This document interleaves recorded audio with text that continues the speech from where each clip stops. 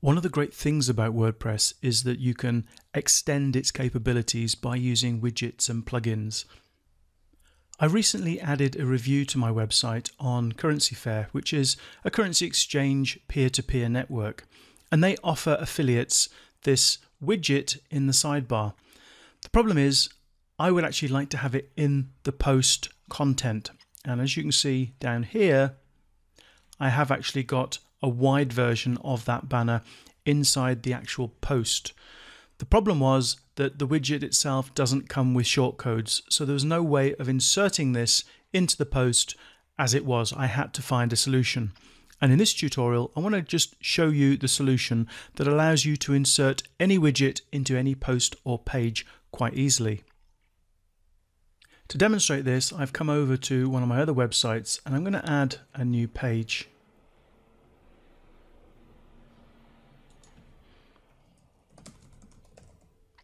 I'm going to just put title, add in some content, and we'll publish that. Okay, if I go and view the page now, we can see that we've got the content. What I'm going to do is I'm going to insert that Currency Fair widget in between a couple of the paragraphs. So the first thing I need to do is I need to add the plugin for Currency Fair. So I'm going to go over and search for it. Oops, I've spelled that wrong.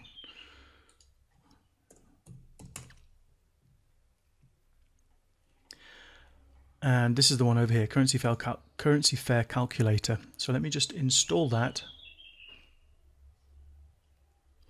and activate the plugin.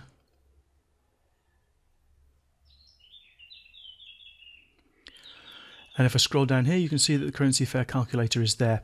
To get the calculator active, I actually have to put in a code that the affiliate manager sent me. So I'm going to just enter that code in here, and then we'll come back and see the next step. Okay, I've activated the plugin. Now, the plugin, as I said, you cannot actually insert the widget into the post because there's no shortcodes for it. I can easily put the widget into a sidebar, but what I want to do is insert it into the post. So what I'm going to do is I'm going to use another plugin, and let's just go to add new. And this plugin is called AMR shortcode in any post, I think it's called. Let me just put AMR shortcode and that should come up. Here we go, AMR shortcode any widget. Sorry, I got that name wrong. Let's just install that and activate the plugin.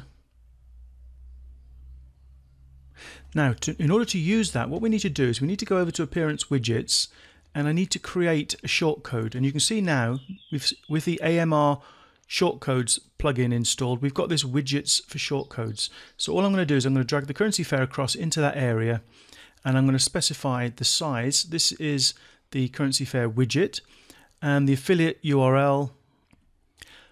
Let me just paste that in and save. Okay, now what we've got here is to use as shortcode with ID. You've then got a shortcode, and you can copy that shortcode, go over to the document. Let me just go to edit this page. Go over to the document where you want to insert it. Scroll down, let's have it between this paragraph and this paragraph, paste in the shortcode, update, and then if we go over and view the page, we should see that the widget is now being inserted into the post, and there we are. So that's how you can insert a widget into any post or page.